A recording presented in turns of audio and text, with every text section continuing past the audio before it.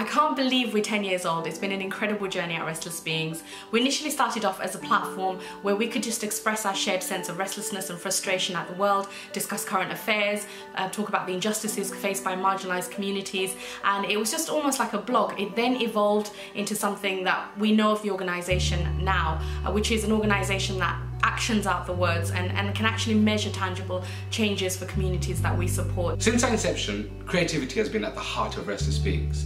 We believe that making human rights and charity accessible to the average person is really important, and the way to do that is through the arts, it's through music, it's through working with innovative ways, which takes away the stats, the facts and things that bog down and dehumanize an issue to an individual. We have a number of projects at Restless Beings. We work with street children, we work with women, we work with refugee rights, and across those projects we've been able to make serious changes in the last 10 years. Our very first project started in 2008 when we worked with street children in Bangladesh. We've met thousands of children over the years, children who live on the streets, work, eat, survive on the streets on a daily basis. They're labourers, they are support systems to each other. And one of the problems that we recognised back then was that there was an addiction to a drug called dandy. There was trafficking that was taking place where the children were being sold into neighbouring countries for sex trafficking. A lot of the children were working in the lines of prostitution and many other social ills. What we decided to do is find ways in which we could support these children in the most holistic way possible, offering them rehab, trying to provide livelihood support, housing, giving them some sort of sense of support as a family network almost, education, basic things like shower and clean clothing and underwear. These are the things that we did for many, many years while trying to also figure out how we could support them in a way that would be permanent. One of the most obvious ways that we've been able to measure the change that we've made is an example of a young girl that I met in 2009 called Lucky, and she was at the time maybe no older than 10, 11 years old. She was on the streets, she was working in prostitution, she was regularly taking this drug dandy. And through the years we've helped her in terms of housing, we've helped her in terms of rehabilitation and so many other factors. And it was really, really moving in 2017 when we bumped into Lucky again, grown up. You know, now she was married, she had a child, she'd moved away from the streets, she'd moved away from that world of social maladies that are associated with children on the streets. And that kind of thing gives us hope that actually one by one child at a time, we can change the future for street children in Bangladesh. Our women's rights project is in Kyrgyzstan, Central Asia. We support women who are forced into marriage through bride kidnapping, who are abused or trying to escape these kind of marriages. It's known as something which was once a romantic cultural phenomena, but has now been abused over time and is known as alakachu. We call it non-consensual alakachu. One of my personal highlights for this project was working with one of the top filmmakers in Kyrgyzstan to make an advert for Kyrgyz national TV. It was really difficult emotionally to do this because it was reliving a horrific experience of a woman, her getting kidnapped and taken and being forced into marriage and the consequences afterwards, and the abuse that she lived with. But it made a difference. This advert and the campaign that was attached to it was able to make a real difference nationwide, and it actually contributed towards the changes of a government legislation in Kyrgyzstan to make bride kidnapping more punishable. We could actually measure the tangible difference we were making through our work.